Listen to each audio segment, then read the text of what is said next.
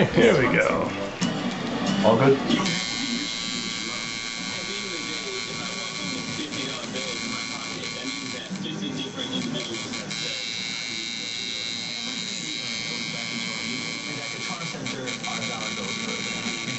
No better way to spend my Friday than down here at Pino Bros Ink. Oh my god, I love hearing that. Big Frank and Big Matt. Matt Myrdal, one of the best tattoo artists on the planet. Thanks, man. You got it. What movie are we watching? Robin Hood? Robin Hood Men in Tights. Get you through the day here. That's right. Doesn't get any better than that. Take some of the pain away. Appreciate that. Appreciate that. Anybody that wants a tat, come down to Pino Bros Ink, Cambridge Ave. And ask for Frank or ask for Matt Myrdal. They do a great job. Top notch, one of the best worldwide. Love it. Yeah, he's popping up in women's dreams after all the romance novel covers that That's he's on. serious stuff right there. It's all good. People see him and they think that's the guy from the book. Now, how exactly does that work? I mean, there's an illustrator that's. I mean, do you get photographed and then do they take illustration Yeah, from that point? usually you do photographs or you talk to, cover artists and you do the image and send them to them. And then if the writers and authors like you, then they'll use you. Oh, I got you. So it's cool. I got a big convention to go to in May, and I'm like I'm the, as they say, that most heavily tattooed guy out there. So, Got it. I like to represent the tattooed guys in the world, and but I mean a lot of us tattoo guys are the most real. No egos or attitudes. Everyone's just really cool across the board. Do you have? Can you take your pick as to which novels you want to be part of? Is it like a submission or is it a pool? Or do they seek you out? They usually seek me out, and I'm pretty cool with anybody that wants to use me.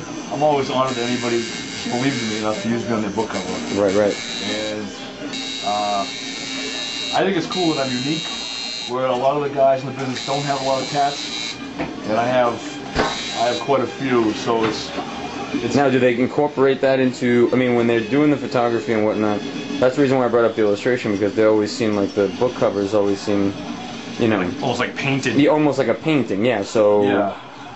So there, I mean, I guess they embellish on your tattoos that you already have. They do, and it's good because it's unique. I like being different. It's cool to be known as an original rather than a follower. No, for sure. And I like representing you guys.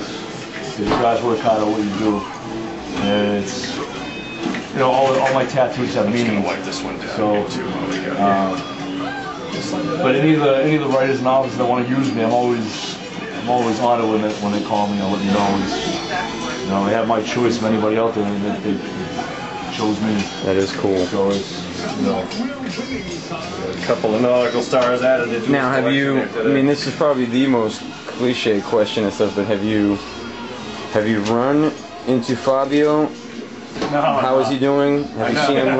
Have you seen him lately? I never have. No. Someone said there was some convention I was invited to, and he was there, but I didn't end up going. So now, I mean, is he what would be the atypical kind of cover? Yeah, pretty much. Most of the guys are pretty clean cut, and right? No tats, and I mean, if they have any ink, usually it's photo imposed. They put the ink on there, Photoshop. Right. I mean, I got X amount. They're all real, and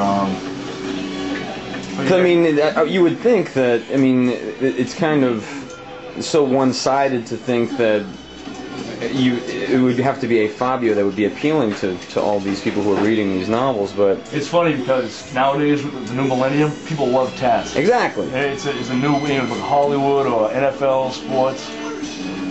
Tattoos are the wave of the future. So these two are all set on your back, my friend. Thanks, man. I think a lot of women out there like. I don't know. I think they're getting more used to the bad guy. Well, no, of course. The anti-hero becomes the hero, right? Yeah, no, for sure. Yeah, now it all comes together. Now it makes sense. So it's. Wow, that's intense, man. Yeah.